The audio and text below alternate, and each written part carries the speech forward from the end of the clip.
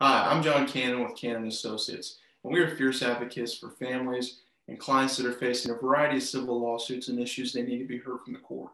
In today's video, I'm going to walk you through the process of mediation in a civil case, the pros and cons, and why someone should consider or refuse to go to mediation. One of the reasons that we are passionate about this type of work is we know that there are limited circumstances in which a person can have redress or have their civil claims heard. Although there is the criminal justice system that deals with crimes, the family law system that deals with custody, the only really available resource to address a wrong other than that is through the civil litigation process. And in this video today, I'm going to walk you through that process. Civil litigation is the catch-all for injustices in our system. And it's important to know that at one phase or another in your civil lawsuit, there's a good chance that you or the other party will explore mediation. So what is mediation? Mediation is a process where you and your counsel, the other party and their counsel, go in front of a detached third party, typically an experienced civil litigation attorney, and you will present your side of why you have a righteous case. And your attorney will fight for you as to why you have a valid claim. And the other side will raise their defenses or what problems they see in your case. And the mediator will use their training, experience, and cases they've seen previously to speak to both sides about pain points that they should consider, and oftentimes that results in a resolution of the case. So what leads the parties set in mediation in their civil lawsuit? Oftentimes the court will require some type of out-of-court meeting where the parties attempt to resolve their case, but there's also reasons the defense and plaintiff will want to set a mediation. Civil litigation is a contentious process. Both sides are fighting. One side, our clients are saying a wrong has been done to them and they deserve justice. The other side of the defense is saying there was not a wrong or we're not going to compensate you for what you're claiming took place. Both sides have the potential of losing. And those considerations are reasons why plaintiffs and defenses in civil litigation decide to mediate those cases. We will never represent a client that we do not think has a valid claim, and we will fight for every client. However, there are still reasons to consider going to mediation. So as a plaintiff, what are some of the pros to considering going to mediation?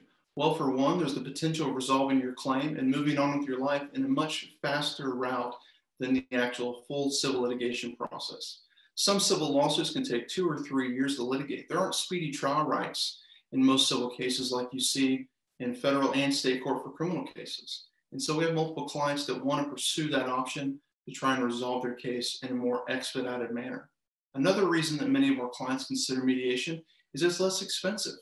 If you prevail or we assist you in prevailing in your case, you will be responsible for the cost of litigation on behalf of your claim prior to receiving the judgment on your behalf.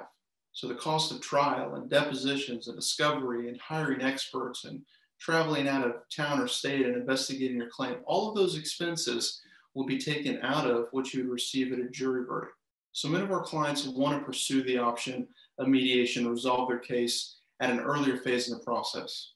In fact, quite recently, we had a client who unfortunately lost a loved one, their father, and that mediation in that case, we were able to settle that claim within months of the harm that they had suffered, as opposed to the potential of a long, drawn-out process of litigation with expert witnesses on both sides and potentially a trial 2 years from that date. So alternatively, what are some of the cons to considering mediation in your case?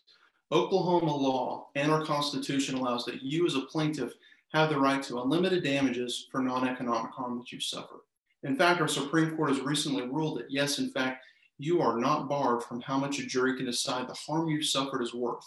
In civil cases, there's really 2 branches of damages. There's economic damages for what actual costs you've had or what losses you've suffered from lost income, for treatment, for medical expenses. And then the larger sum, often in many cases, is non-economic damages.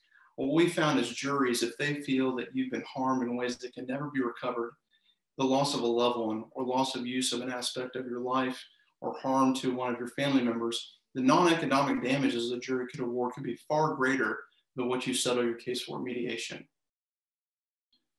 Another con in considering mediation in your case is that in order for it to be resolved at mediation, you're going to find the defense are required to feel satisfied with the settlement you reach, whether it's a smaller amount than you may be entitled to, or whether it's less than their insurance provider thinks they may suffer at trial. One of the important considerations is that at mediation, in order to settle the case, you will have to reach an amount of settlement which is less than the defense thinks could happen to them at trial. Another con to consider in mediation in your case is that insurance companies play a major role in what happens on the defense side. Plaintiff's cases are not you as the plaintiff and your counsel and the person or company that harmed you on the other side. The insurance company for that entity or individual plays a major role in how your case is resolved. They will look at your case, similar cases in your community, similar cases across the country from other insurance that they provide, and determine what they think your case is worth. They will set a bracket or a range for what they think the worst case and best case scenario is for their outcome in your case at trial. So if you're going to settle your case in mediation, you will have to, in most instances, settle for an amount less than the insurance company thinks you could receive at trial. We are fierce advocates for every client that we have the honor of serving, including families that are facing civil lawsuits or going to mediation. One important consideration is that the defendants are not serious about your case if they aren't willing to speak about real resolution or damages that hint at covering the loss that you've suffered. You and your attorney must be ready to end that mediation at the appropriate time. You can certainly stay too long in mediation, but rarely can you leave too early. I'm John Cannon, owner and founder of Cannon Associates. We're dedicated to fierce advocacy for every client we have the honor of representing. If you're considering mediation in your case, we'd be more than happy to talk to you about building a strong argument in defense of your claims. If mediation is not right for you, we will happily take your case to trial.